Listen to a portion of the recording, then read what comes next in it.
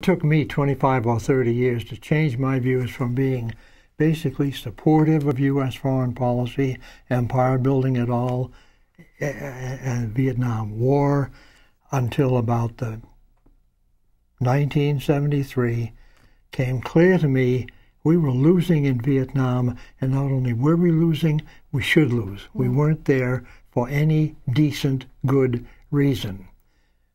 1990 came. We faced a new situation. Soviet Union no longer there, and yet instantly, almost instantly, the people in the military-industrial complex, strongly supported by Israel's own, considerably smaller, but still very potent, own military-industrial complex, found a new enemy, terrorism. And therefore, the whole peace dividend lasted for maybe 6 months, no more.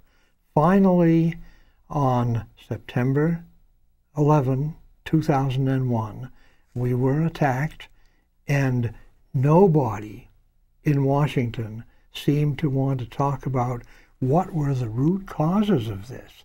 And the root causes of this were really the colonialism that Western Europe and the U.S. had carried out for years and years and years, and the Palestinians seemed to be at the center of the whole problem that the Muslim world had with the United States. It was either the #1 problem in any Muslim country, or often where there would be one other problem that was more important for a particular reason in country A, country B, country C.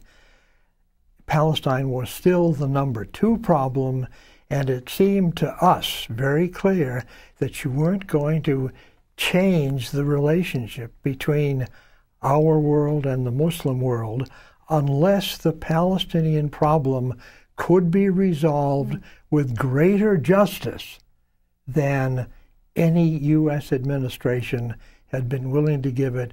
And sad to say, President Obama, whom I think many, many Americans, myself included, wanted to see become the president, clearly better than the opposition candidate, clearly better than any other Republican candidate, but nothing seemed to change in this one issue, which really is, in our opinion, the central issue.